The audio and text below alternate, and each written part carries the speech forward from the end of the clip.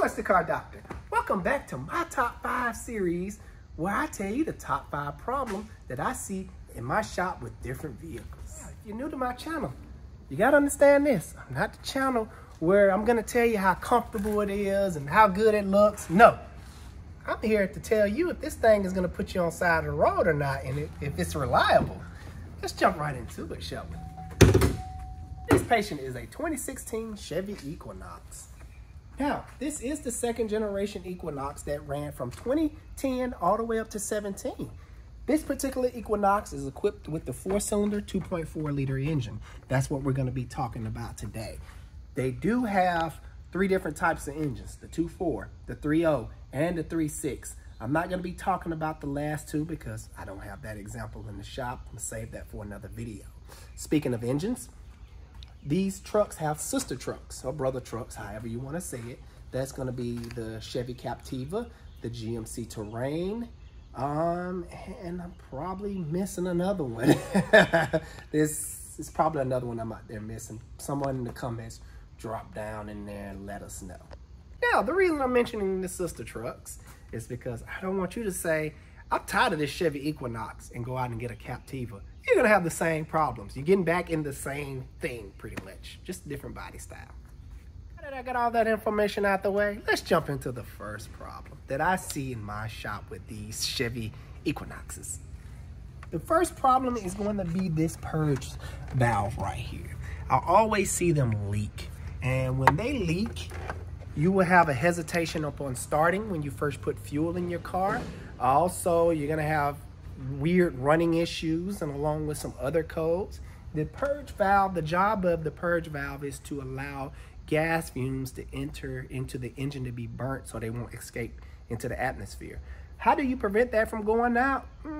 It's nothing that you can do about it. You just have to wait to it to go out on you.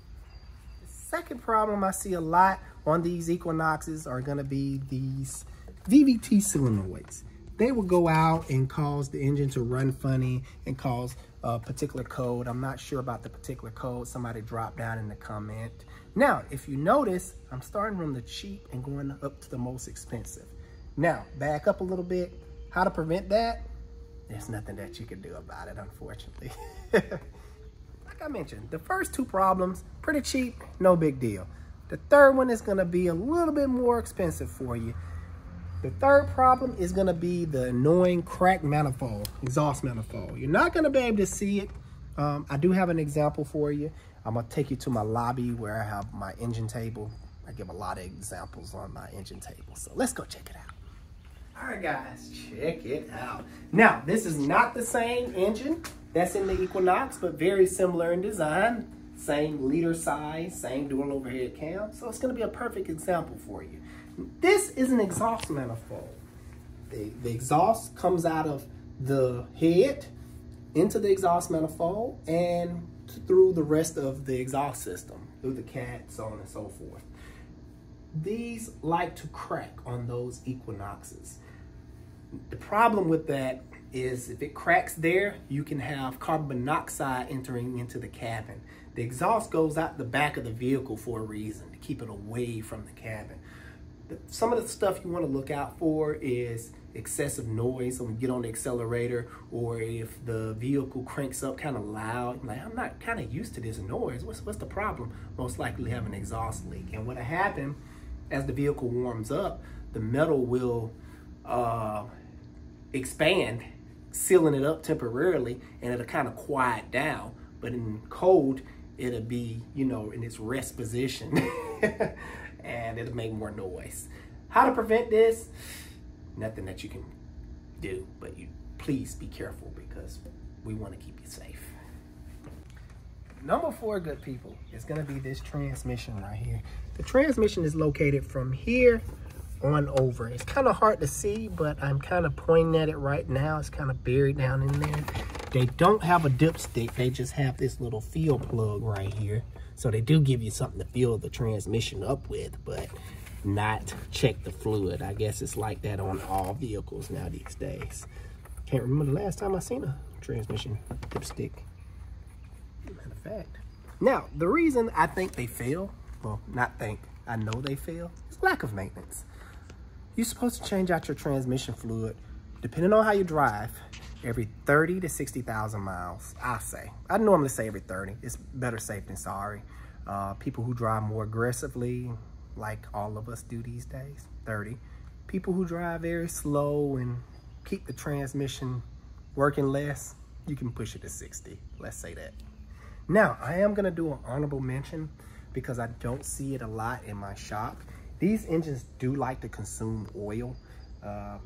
Like, let's say you have 6,000 mile oil change intervals. You're using like a synthetic oil or whatever the case may be. You're not gonna make it to that 6,000 miles without adding 2 to 3 quarts. That's an issue. Now, what you can do, I always recommend to my customers, if it is consuming oil, you most likely have like piston ring issues or some type of internal issue. You can use this product called Lucas Oil Stop Leak. It works very good. It will help you extend those intervals without adding oil. Very good, check it out. Number 5, good people, I always save the worst for last, is the annoying timing chain. This issue has been known to kill engines, meaning this engine is an interference engine, and if the timing breaks or something happened to it, the pistons will make contact with the valves. I may have an example to show you. You know me, I love showing examples and helping you guys understand a lot better. Let me go find one for you. All right, got the perfect example. Something is really smelling good. Somebody's barbecuing. I'm about to jump on the grill tonight, today after I leave work. What you guys think I should cook? Some ribs, chicken? What you think, sweetie? I don't care, as long as you cook. All right, good people. This is a piston. The piston goes up and down in a cylinder, which I'm gonna show you a cylinder. This is a engine block. It's completely stripped down. No crankshaft, no pistons, no heads. These are cylinders. These pistons fit directly in the cylinders. So that's how you get, you know, your engine power pretty much. I'm not gonna go big into it because I'm gonna try to stay on topic. These are valves. You have a set of valves that let the fuel and air in, and you have a set of valves, well, one in this case. Normally it's like a 2 valves per cylinder engine. This is a, 4 valves per cylinder. This is a 2 valve per cylinder. All right, I got that straightened out. In this situation, you only have 1 valve that's letting the fuel and air in, and 1 valve that's letting the gases out. So what'll happen as these valves are opening and closing, if the timing, something happened with the timing, this valve will be in the up position at the wrong time as the piston is coming up, and it'll smack and collide with each other. That's how it happens, the mistimed engine. Valve to piston contact. Now, this engine can be saved. It's just you have a lot of people ignoring the symptoms. The symptoms on these engines, early timing chain failure signs, are timing chain rattle upon startup. You will hear like a flattering, then it'll quiet down. That's one of the symptoms. You will have a check engine light telling you that, I think it's a P0016 or P0017, basically timing over advance or something like that. Please do not ignore those symptoms. If you do, it'll lead to timing, you know, engine damage. At that point, you know, you either replace the engine or find yourself a good mechanic that was gonna take those heads off and get it fixed. Can you prevent the timing issue? Yes. I see the timing chains normally go out at a mileage of around 100 to like 120, 130. What I would suggest how to prevent this, if you have this particular engine, is to do the timing chain at 100,000 miles. I know it's kind of a pain. So they have to do the chain regardless? Yes, you're gonna have to do the chain, or you're gonna have that particular problem. Now, should you own or buy one of these vehicles? Well, let's take a listen to it, shall we? See what the doctor got to say. I like what I'm hearing and what she's telling me. I say she's a good buy. The doctor's stamp of approval. Now, guys, I know y'all always saying Toyota and Honda. And yeah, they're very good and all, but some people don't have Toyota and Honda money. And check out the miles on this bad boy. If properly maintained, this car can go the distance. It just went away. Let's see, wake it back up. Come on, wakey, wakey. 247,000 miles. Check that out. Let me go ahead and give her a start so you guys can take a listen.